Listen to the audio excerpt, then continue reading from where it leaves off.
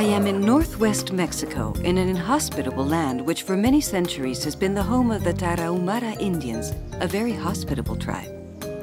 Their ancestors came from Asia, crossing the Bering Straits. I came here on the back of a mule, the best way of traveling across the Sierra Madre. The family is very important to them, as it constitutes the social base that ensures their precarious well-being. They are strong people, accustomed to living with very little, and who value people more than things. The man with the most experience in the village is the chief, or siriame, and he is chosen by a system of showing of hands which makes vote rigging impossible. On Sundays, he gives them a chat, and they go to see him to resolve the problems of the community. Like their ancestors, they grow maize. They don't have many resources, but they do have their own philosophy. They never tell their children off. They give them responsibilities from when they are very young, and they teach them to decide for themselves. Maize and some animals. They suffer from illnesses due to scarcity, but despite his appearance, this child is receiving treatment, as the village doctor, an affable man called Cherokee, tells me.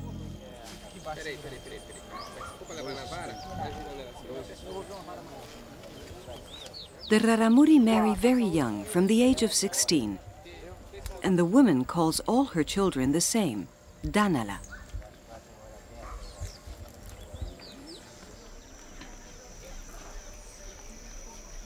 Raramuri means the light-footed ones. They have always liked running, and they still do. That is why the men play rarajipo.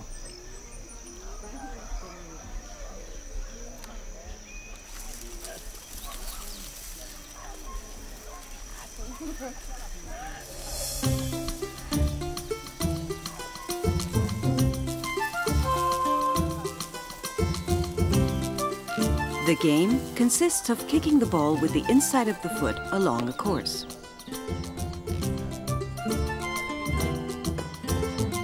With the inside of the foot, they kick the ball, which in their language is called the komakali. Each team supports its favorite, and they follow him throughout the race, bringing water, food, and enthusiasm.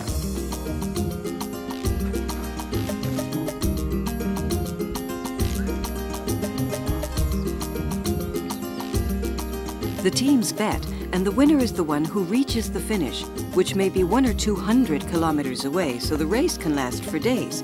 But that is absolutely no problem for the Lightfoot Indians. I too must dash.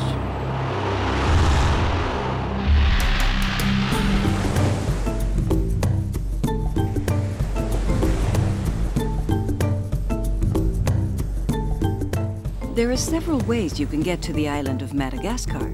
By boat, plane, or on a floating trunk.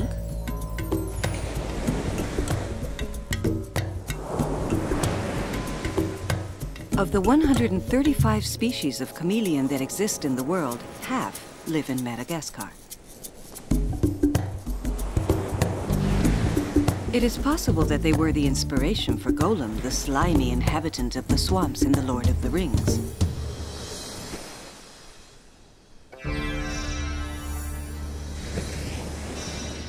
The chameleon is a lizard that loves climbing up trees. That is why they are perfectly at home in forests and jungles.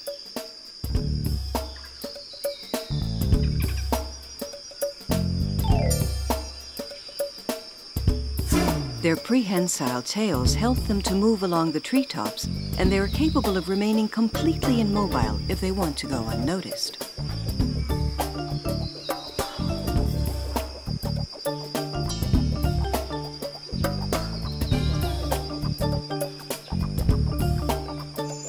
Their toes have fused together to form just two opposable ones, which enables them to climb up and cling onto the trunks without any problem whatsoever.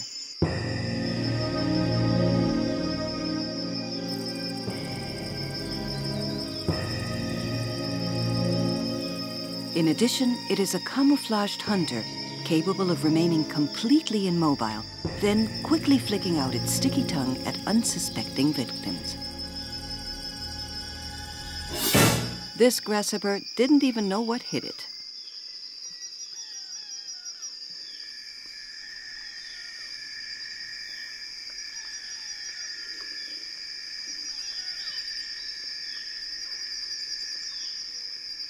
two male Parsons chameleons have coincided on the same branch. As they don't have nails and their teeth are not exactly fearsome, they use their nasal appendages to sort things out. Though this nose fight doesn't have serious consequences.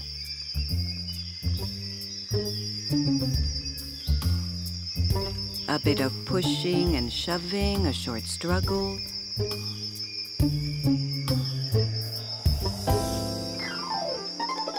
And one of them suddenly finds himself on the ground. They come in all sizes to suit all tastes.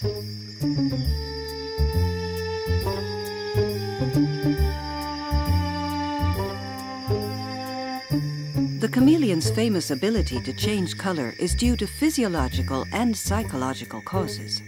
They can change as the temperature varies, from night to day, and also if they're furious or if they detect a female willing to keep them company.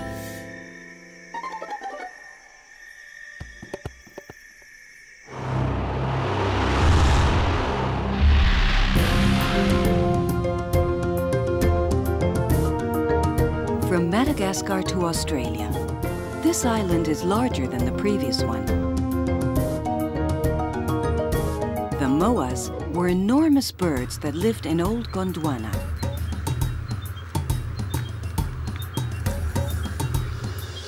The emu and the cassowary are descendants of the moas. The moas were the ancestors of the African ostrich and the South American rheas. That is why its face is pretty similar to that of the ostrich, because they're relatives, distant relatives, but relatives nonetheless.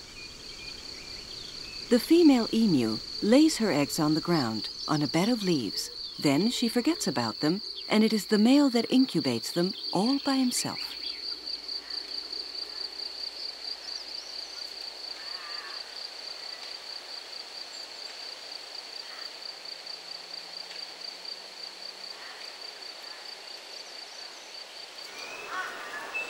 However, both parents do take responsibility for looking after their young, and the young emus enjoy being taken care of by both parents.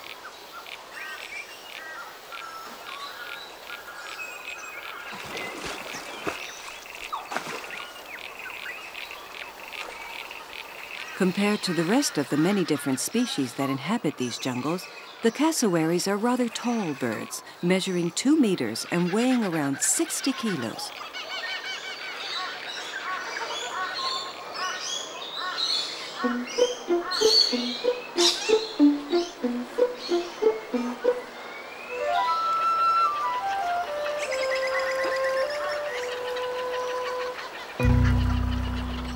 Of course, they can't fly, but they can majestically strut around like elegant descendants of the moas and the extinct elephant bird. A bird that measured 4 meters and weighed half a ton.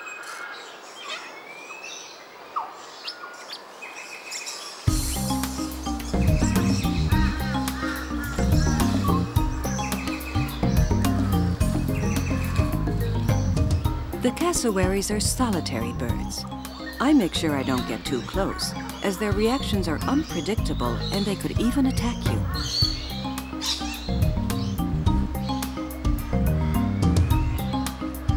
And that protuberance called the casque that they have on their heads accentuates the air of menace. Despite its appearance, it is a relatively recent bird, as it has only been with us for about 10,000 years.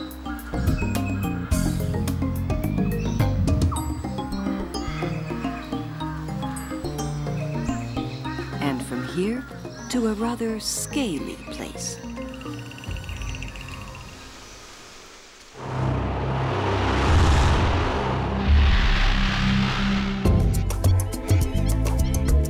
The river Sepik, almost 1,000 kilometers long, runs through northern New Guinea.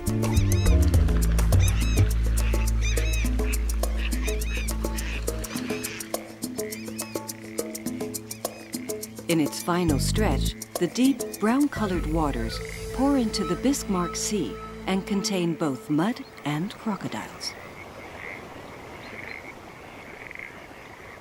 This building is a house tambaran, and they normally stand in the center of the village, safe from the river flooding. The decorations and drawings represent gods, prophecies, and everyday scenes. And this is a crocodile. I might be wrong, but it seems to me that there is a certain similarity. The tambaran is made of bamboo and palm leaves, also called the boathouse. It is the home of the spirits, and the life of the village revolves around it.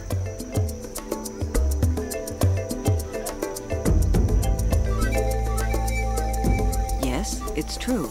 Its form does remind us of the crocodiles in the river Sepik.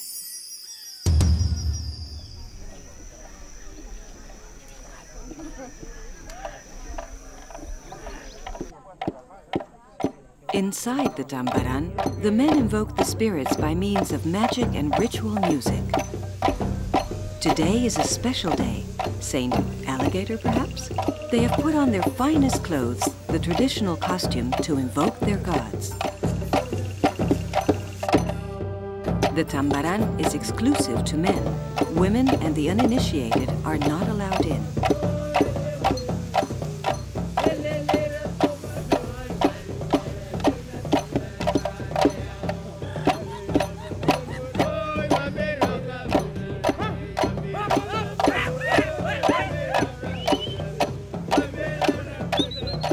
Around the tambaran, they dance and invoke their protector gods.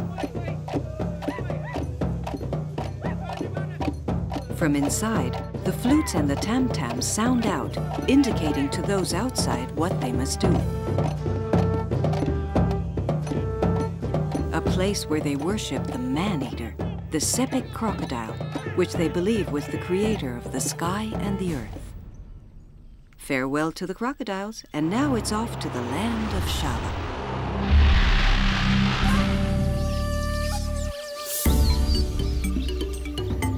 In northern Kenya, in the Shaba Reserve, lives a very peculiar species of bird, the secretary bird. Despite their appearance, they are birds of prey and very specialized hunters. There is very little rain in Shaba, but when it reappears, the savanna immediately recovers. The yellow quickly turns to green, and there are a lot of things to be done. Gathering material and preparing the home, for starters. These elegant birds build their nest using branches they collect.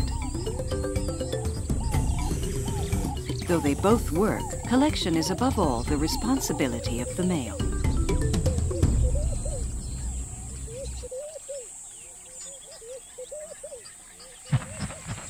He collects and transports them, and she very carefully puts them in place. It's the mating season, and the male and female treat each other with delicacy, courting and eventually seducing each other.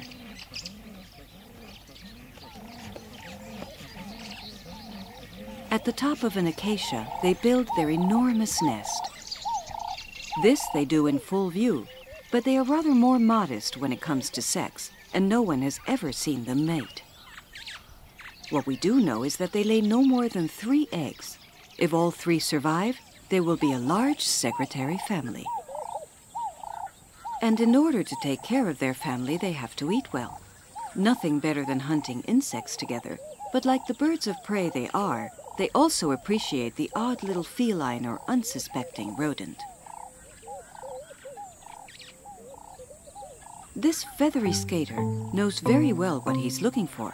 The savanna is a true larder.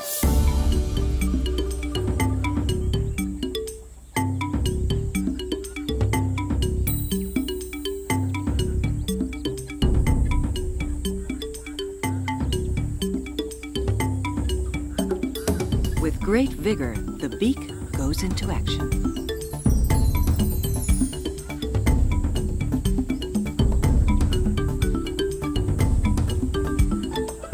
There's space for everyone. The kite is a cousin of the secretary birds, a short but strong relative who requires no invitation to join in the meal.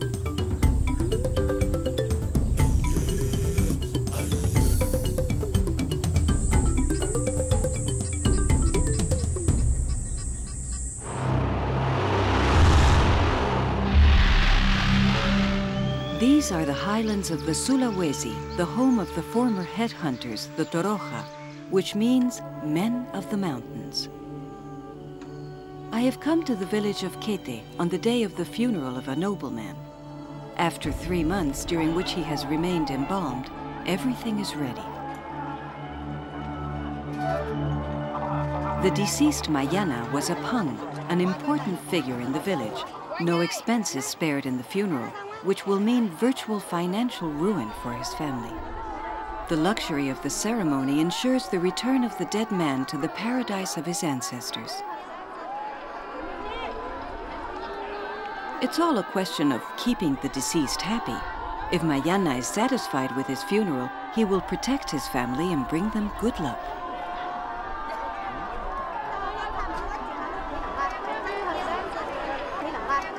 At first, the living do not cry over the dead. This is more like a rather rowdy party. In the midst of this tumult, they raise up the coffin with a great deal of commotion.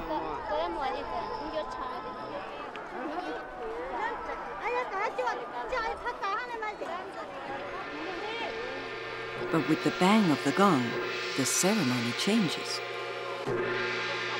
They now show their sadness. I don't know whether for the loss of Mayana or for the financial ruin his funeral has meant for them. To pay for this very expensive ceremony, they have all had to sell rice paddies and animals. The pigs are carried through the air.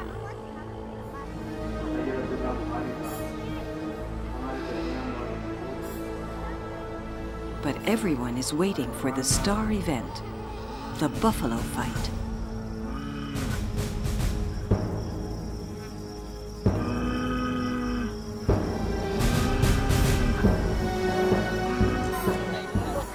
In this funeral dance called the Mabadong, the men sing and dance holding on to each other by their little fingers in a singular circle of lamentations. As with all good wakes, food plays an important part. They need to regain their strength because the hardest part of the funeral is yet to come, carrying the deceased up to the sacred rocks of Rantempao in the jungle.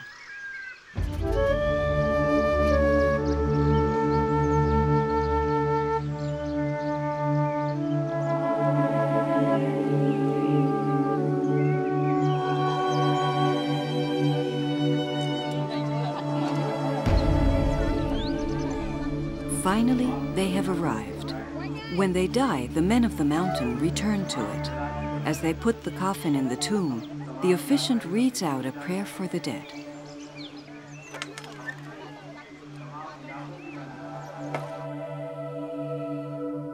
The local artisan makes the Tau of Mayana, a wooden sculpture depicting the deceased.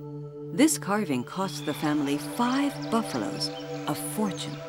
Once the figure has been completed, it joins the balcony of the other world, from where the deceased observe them, in a rather disturbing manner. I leave this sinister balcony behind and only just manage to catch my flight.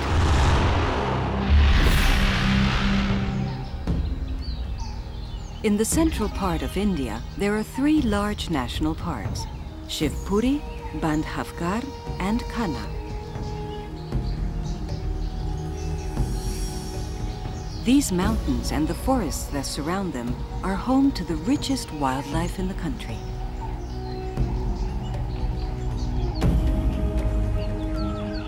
I have come to the Kanha National Park. Here there are different types of jungles and forests, and in them very varied and very lively fauna.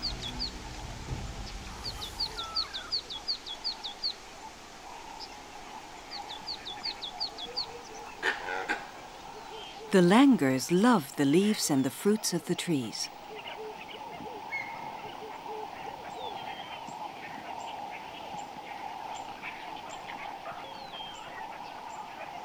Like the primates that they are, these monkeys live in groups, all together, males, females, and young.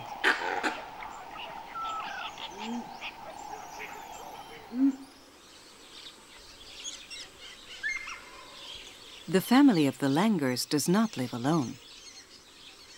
The chitale is the most abundant herbivore in these parks, and like all good herbivores, they live in herds.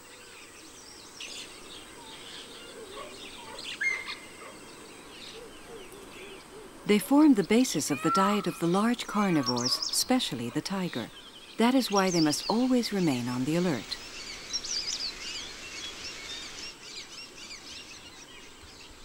The langures and the chitales get on well together. The monkeys, who can be rather fussy eaters, take a couple of mouthfuls, taste it, and then throw it to the ground.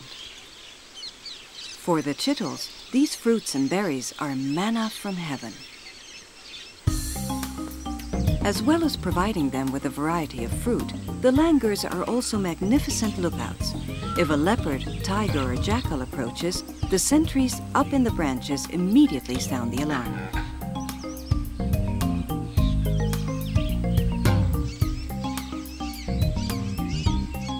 There are plenty of young because the female chitales give birth frequently, once every 6 months, and they happily play together.